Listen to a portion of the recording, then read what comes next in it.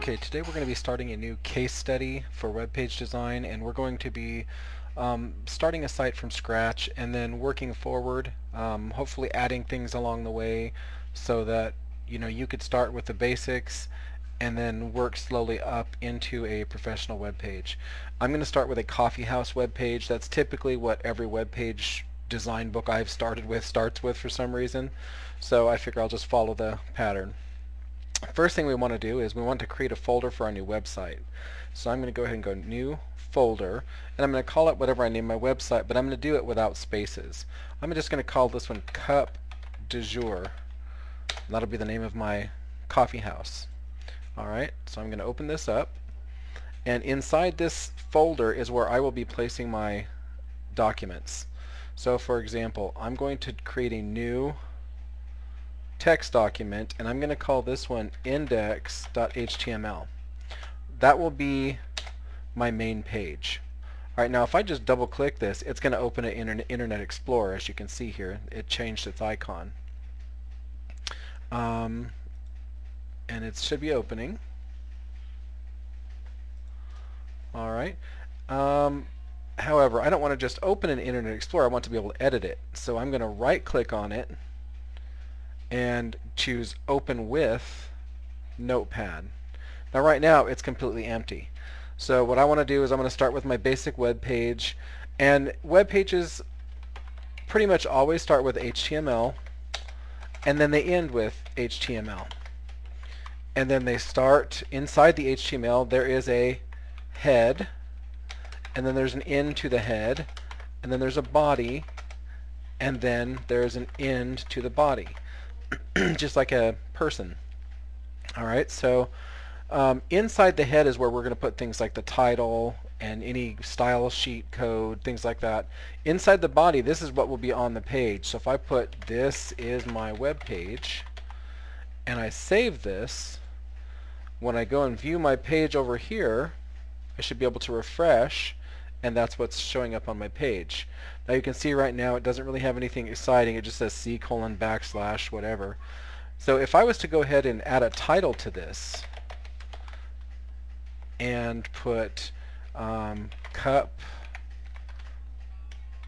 du Jour and then in the title, I can save it and then go back and refresh it. And down here at the bottom you can see that it's called Cup du Jour, and it says Cup du Jour up here. Alright, that's what the title does.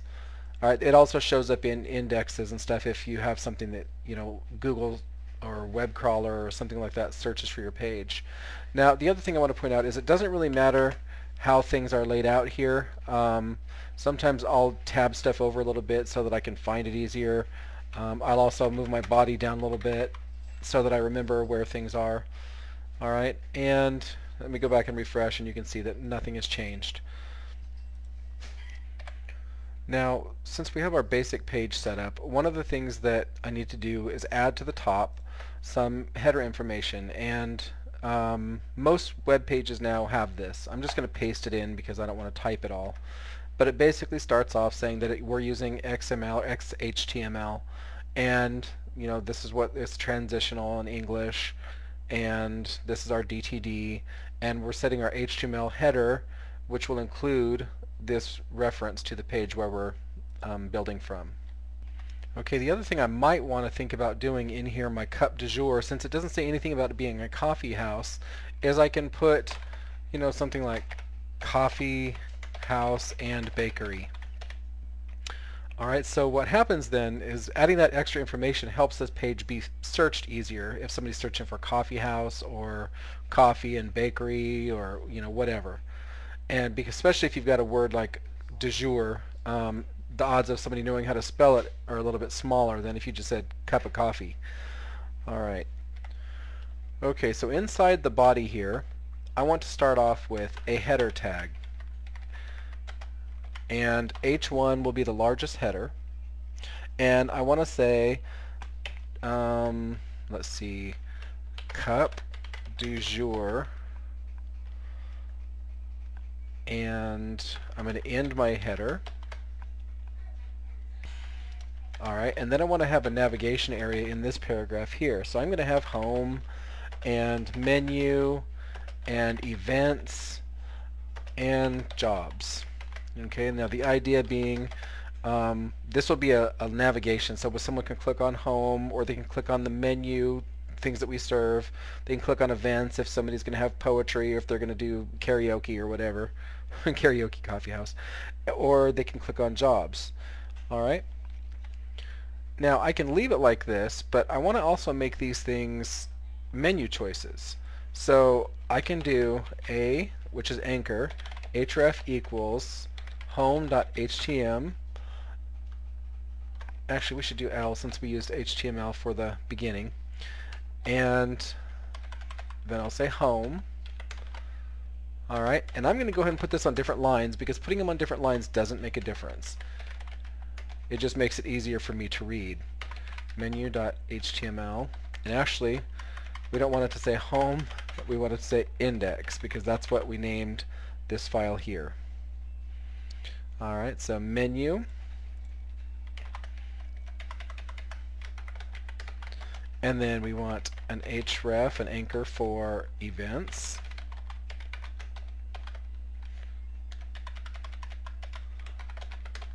And we want an anchor for jobs.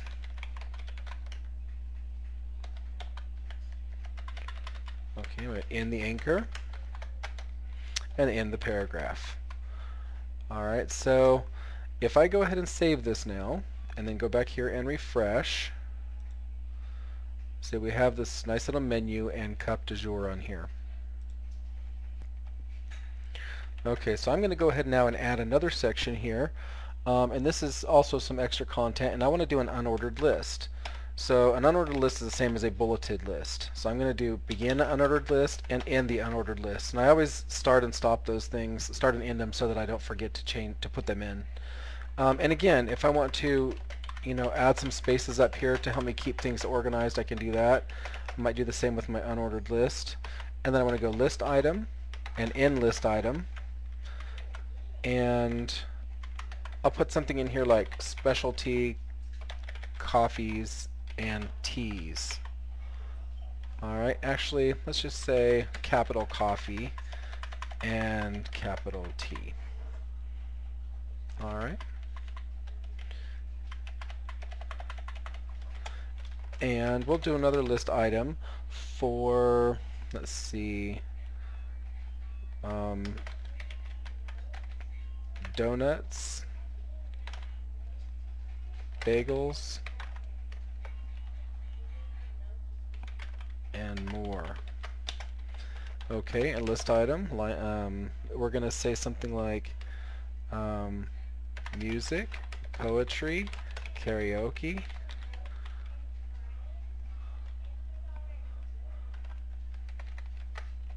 or maybe we can just say and karaoke. And then we want another list item maybe for open mic night. And then got to remember to end our list item and end these list items up here as well. This is one of the things that I forget to do, obviously, and it can really cause your page to look funky. So I'm going to go ahead and file, save, and then jump over here and refresh. And so you see I've got the beginning of a website now. And jump back over to our code. Alright, so now I want to put our address here. So I'm going to go just a paragraph, and again, end my paragraph. And I will put, let's say, cup du jour, and then I'm going to put a break,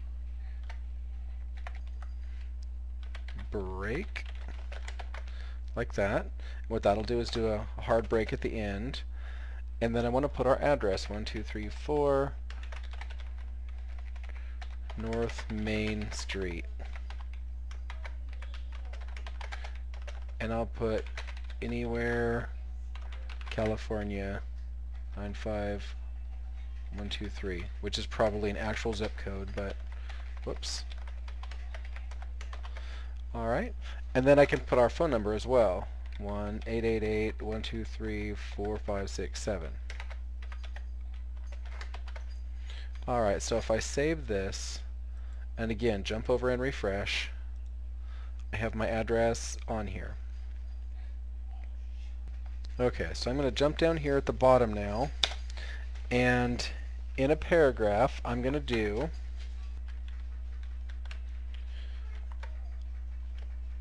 size small, and then emphasis maybe, and I'll put copyright ampersand copy, and then I will put cup du jour, and then I will end my emphasis and end my small and end my paragraph. And you see I'm going in reverse order. Emphasis, small, paragraph. Alright, I will save this, and then I will go over here and refresh. And if you look over here at the copyright, and you look down here at my ampersand copy with the semicolon, that's what will create the copyright. Alright, so I can see here that I didn't put the year, which is something you should do. So I'm going to go for after the copy, and I'm going to put 2009, and then save, and this should refresh. Alright, now the other thing that you can do, if you choose to, is you can center this, or you can leave it as it is. Alright, you can also go in here, and on the next line, put small, and then, you know, href, an anchor, such as mail to : that will send this link to a mail, an email, and then your address, askgriff at gmail.com, for example, and then say your name, and then end your anchor. Alright, and then I can end my small and save, and if I refresh, my name will be down here. Alright, now if I don't want it to be separated that far, I can go back into this, and instead of the paragraph, I can end my paragraph down here. Alright, now the problem with doing that just that way is I'm going to have my name on the same line, so I need to remember to go in and put a break. Alright, so save and refresh. So now I have a basic web page that we can use to start, you know, really adding to.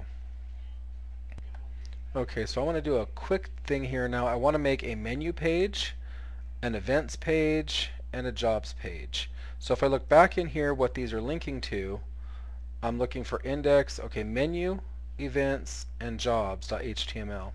So a quick way to do this is I'm going to go ahead and just, this is already saved as index.html. I'm going to save it as menu.html,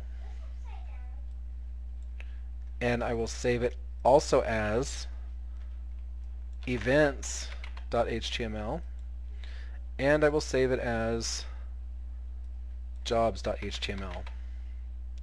Alright, so what I should have now in my folder are index, menu, events, and jobs. So that if I actually run the page and refresh, I can click on home, and that takes me to this page. Menu takes me to the menu page, events takes me to the events page, and jobs takes me to the jobs page. You can't see any difference at this point because they're all identical. So what we need to do is go in here and make some changes. So for example, instead of cup du jour, we can say cup du jour jobs.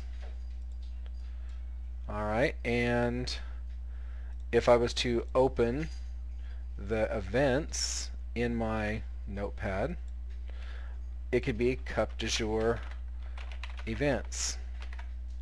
Close that one. Open my menu with notepad, and it would be cup du jour menu. Alright, so if I go back here and refresh, I have home, menu, events, and jobs. Now obviously we don't need it this big and bold, but just for sake of argument, that's what we're doing. So each of those is a different page. So now what I can do is I can adjust these pages now without having to completely change everything. So for example, I can skip adding all of this stuff up here at the top. I can skip the headers. I can skip, a lot of this stuff in here, the footers and things like that, and just work on what's inside the body. So that should get you going, and the next step will be to actually adjust some of our other pages. Thanks a lot.